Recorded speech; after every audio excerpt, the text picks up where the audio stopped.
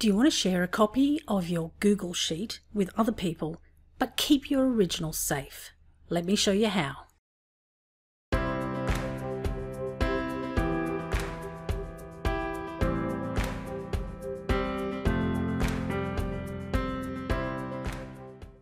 You'll need to open up the Google Sheet that you want to share, go to the right-hand corner to the Share button and click on it, then click on the Advanced button. You can then right-click on the link and copy it. You can close that screen down, paste the link where you want it to be, but you'll need to remove everything after the word edit and add in the word copy instead. And then you can share this link and your original will be safe, as Google will make a copy for the person who uses this link. Thanks for watching the video. Please like or share it and subscribe to make sure you get future tips.